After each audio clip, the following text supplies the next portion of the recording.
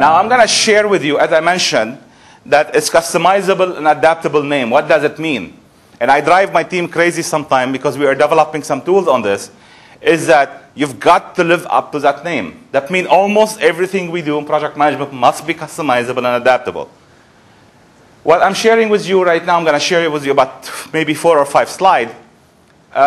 February last year, we did a workshop in Dubai and a workshop in Abu Dhabi, and we introduced this model in 1 hour or 2 hours in the morning session like this. Then we had a lunch break, and after the break we came and we grouped people by audience, by industry.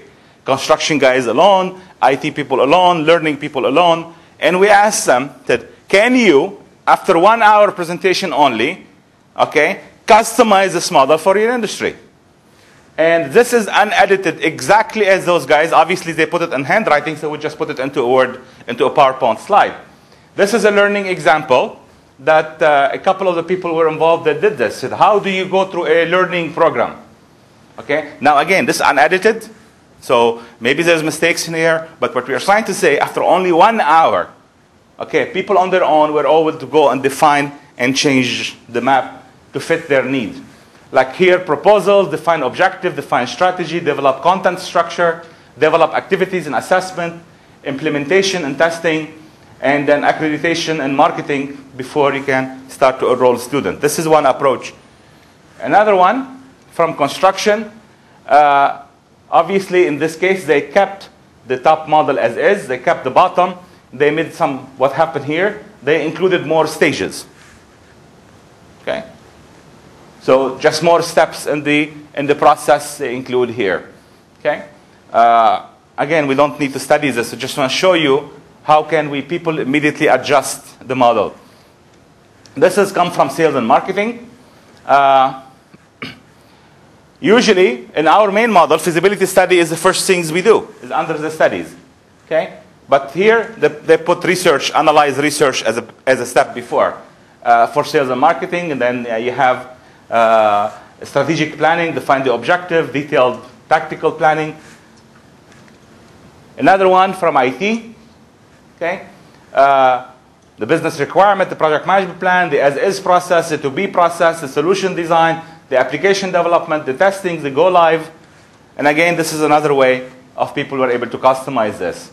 And this is from an airline, but marketing an individual. This one individual did this as part of our master class. And basically, she put, how do you look at a marketing campaign? And notice, for us, we put launch as an early stage. In this case, because she was talking about the marketing campaign, she referred to the term launch, okay, as launching the marketing campaign. So it came later versus before. Again, all I'm trying to show you here is that this is there. It's in the public domain. It's outside. You can go look at our website. You can look anywhere. And then you can start to play with something like this and adapt it to your need. And often enough, in 1 hour discussion, we can sit down and start to draw something.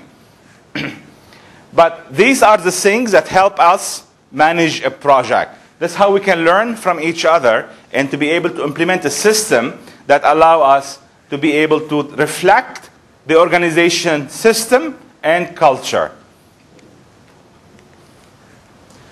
Now, shifting from managing a single project to organizational project management. What is it about? Organizational project management is about, similar to the slide that Luke had earlier, doing the organization project right. Meaning what? Meaning making sure we are doing the right projects first. Obviously, you do not want to do any project. You would want to be able to be selective on the project you do. This is a project that are aligned to your strategic objective. And then, how are we going to ensure we do them right? You give this model to 2-3 project managers within the same company. Somebody might love it and they do a great job, and somebody might hate it and say, no, I have a better idea. I know how to do it better than this. Or I know I have some other system. It's in my head. I don't need anything like this. Okay? And probably that person is quite successful, no question about it.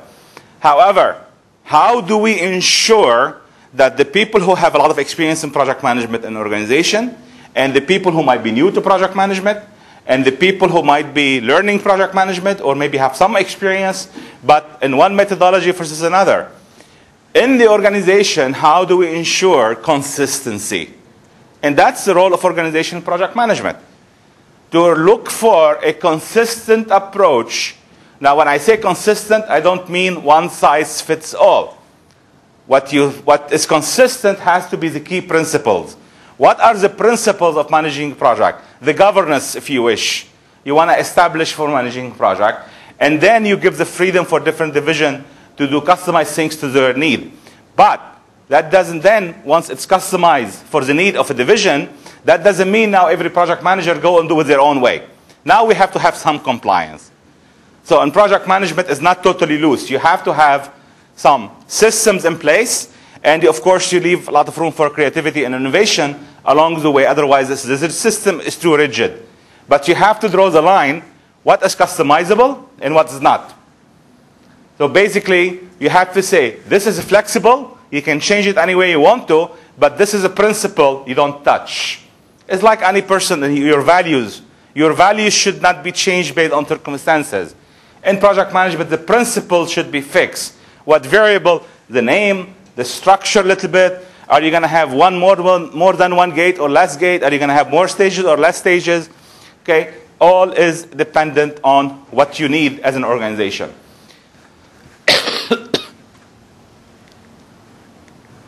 So what are the essential, if we look at organizational maturity, I'm just going to throw this in here and leave it for now. I'll come back to it later. That's the model we came up with. That is we think it's a simplified model. I have to be careful of stressing the word simplified, not simple. Okay? We stress the word simplifying excellence in our logo, simplified methodology, simplified system, not simple. I mean, ideally, we'd love to have everything to be simple, but life is not, too simple in every situation.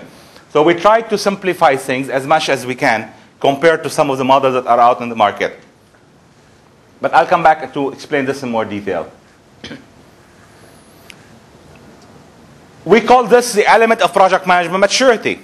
So what does it mean? What is maturity in project management? Okay. First, let's define what is organizational project management, because when we talk about maturity, we're talking about organizational project management maturity. So what is organizational project management? Some people call it enterprise project management. Some people call it strategic project management. Okay? Different names probably mean the same thing. And bottom line, what it means, organizational project management, is the management of project for the organization, which include managing projects, managing programs, managing portfolio, basically trying to bridge the gap between strategy formulation and execution using principles of program management and project management. It encompasses basically all of the above, plus the term PMO. Some of you might have already discussed that term. We talk about maturity. So when we talk about organizational project management, in simple terms, we're talking about project, program, portfolio, project management office, program management office, project management maturity. Some of the name will come up. Now maybe I should stop here and define the word organization. By organization, we don't mean a company. We use the term organization to mean two different things.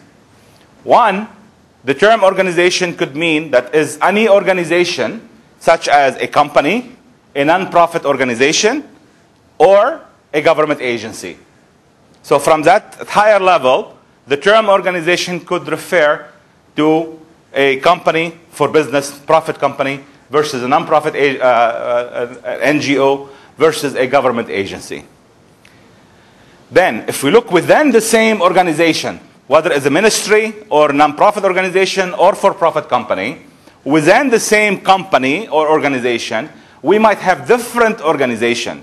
A department is an organizational unit. A business line is an organizational unit. So the term organization here refers to any organizational unit, whether it's small or big. Obviously, for a small company, the whole organization is one.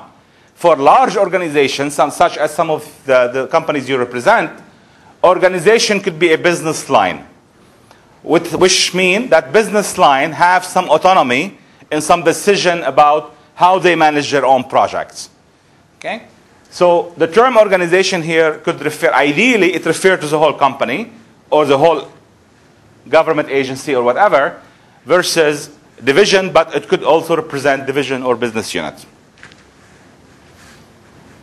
So that is our view of organization project management. Now, what is a PMO? Because that is usually very relevant to the question here.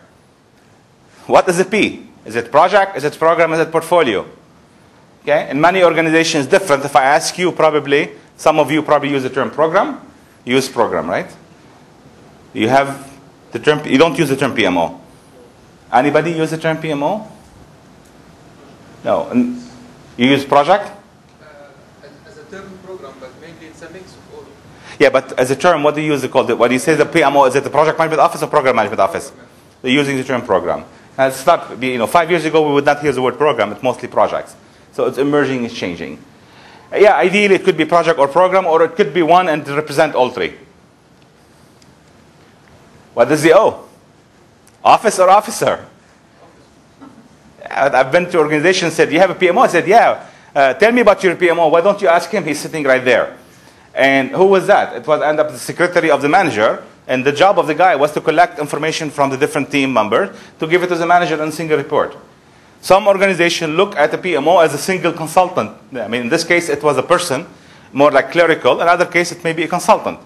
Okay, one consultant. The PMO is one consultant only. Bottom line, PMO is an organizational unit, is not a person. Okay? Now, is it temporary or permanent? We always run into this question. If the PMO is for a specific program or project, then obviously it's temporarily. When the program is finished, the PMO is done. Because it's like, in this case, the PMO is really functioning as a project management team or a program management team. When the program is finished, PMO is done. However, when we use the term PMO, we typically refer to a permanent organization that is responsible for the project management function within an organization.